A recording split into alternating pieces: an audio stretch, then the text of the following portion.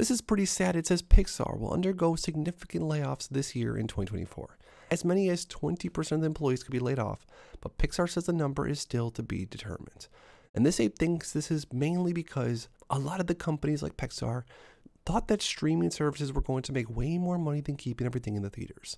But over time, maybe the AMC community was right. Maybe the theaters are meant to stay around long and forever. This ape said, and the apes are never leaving.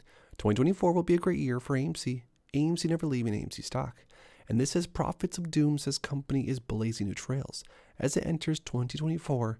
And this is in regards to CEO Adam Aron saying AMC is still here, still innovating, and still going as hard as it can. Now, of course, AMC has some issues with things like dilution, things like debt. The company and the stock is not perfect. No one ever said it was. But that being said, I still think there is a huge opportunity for those that are willing to wait. And could I be wrong? Of course I could. But I'm still going to wait and see what happens. This ape says a lot of normal people are going out their way to care, quote unquote, about my money and investments. It's weird, isn't it? I don't even know these people. Question, why do they care so much?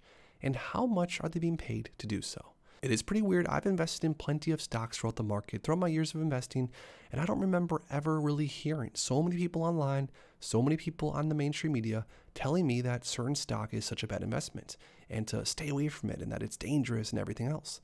From what I always understood is that the stock market's a free and fair place that we can all invest in whatever we want. But comment down below why you think so many people are so concerned.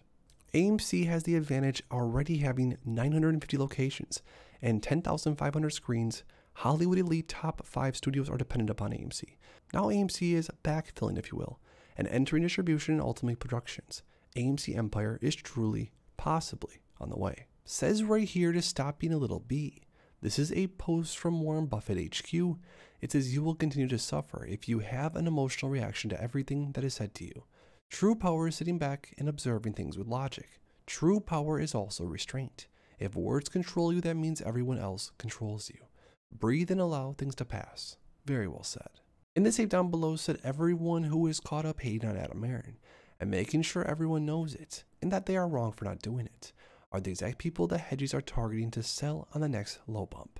Keep that in mind. Who cares about what anyone feels about the mid-level enemies as long as we all share the same exponential greater hatred for the hedgies, losing sight of priority number 1 for the shills at the moment. You can decide which side of this fight you want to be on. Make sure to check out all these other videos to catch up on all the latest AMC stock DD and information you need.